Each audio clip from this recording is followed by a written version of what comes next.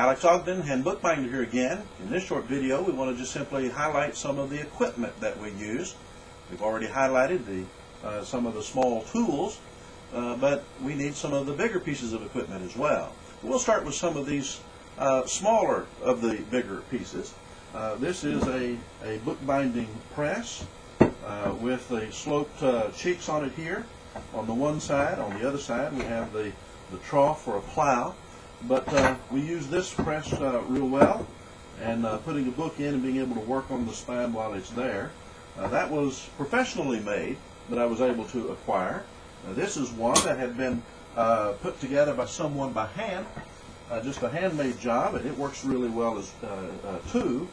But it's you know, like a 4x4 and good sturdy. It's not just cheap pine that would bow, but that works out well too. With regards to a good many books. This is one that I got with some other things. I've used it maybe once or twice. Not as eager to use it, just big and bulky, but we do use that one from time to time on a few reserved books. This is another type of a book press that I use quite a bit.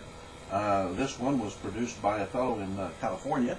It's not a bad one. I made one myself years ago that worked quite well. Wish I still had it. But you can see it's got formica. It's just from cabinet making and some extra pieces of countertop. And he used that. But you can do quite a bit with this. And put your book in and be able to clamp it down real good. And so I do quite a bit with this little press as well. Here we see a sewing frame. And a nice, big, wide sewing frame for sewing signatures together. And easy to take apart and put together, but it's a really nice sewing frame.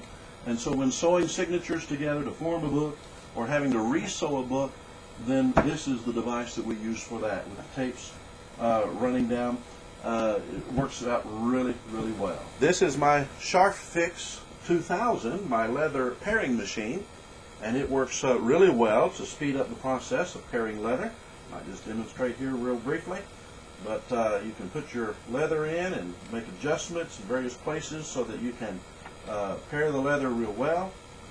Such as in this case, we're able to quickly take off large amounts of the leather that will make the process of getting that piece of leather ready for the binding go by a lot quicker. So you can see that will turn over and sit flat real quick and easy. This process goes. So that's my sharf-fix.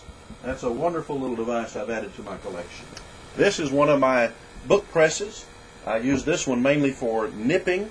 Once we've glued boards on the material or for the leather, then we can quickly bring it down and give it a quick press and back off of it, and that will nip it or get a quick squeeze of that glue out of there. But nevertheless, that's one of my two book presses. I'll show you the other one here momentarily. Here you see my other book press. This one, my teachers that I bought this equipment from, they had put an extra pipe in here to extend it. But by the use of this press, with these boards, we can use this for casing books in. And multiple books we can case in at a time and put them under pressure while they dry. But then right next to it, you also see my quick print. This is the Quick Print 85 with the self-centering type holder, the large type holder with the individual line screws to individually center each particular line. But this is a good unit. Works really well. We've got the RoboTemp adjustable thermometer on it. Works really well. Really certainly like that. And then down below it, I have a type cabinet that came with the deal. And it is somewhat full of type. I use a number of different type styles. I've got some hot slugs, some hot lead slugs. They don't last forever, but for Holy Bible and things like that, it works really, really well.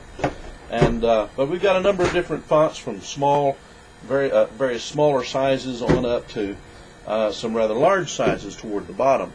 But that's my main type case, and the type that I use. I've got 2 or 3 others, but those are the main fonts that I use in putting titles and the like onto to various books. Here is my cut trimmer. We can use it to cut rather large pieces of paper and board and things of that nature. So that's, of course, an indispensable part of the hand bookbindery. And then I also have, of course, a cutting mat that we use to cut pieces by hand. But this is sort of my cutting center. So this is some of the equipment that I use in the art of bookbinding.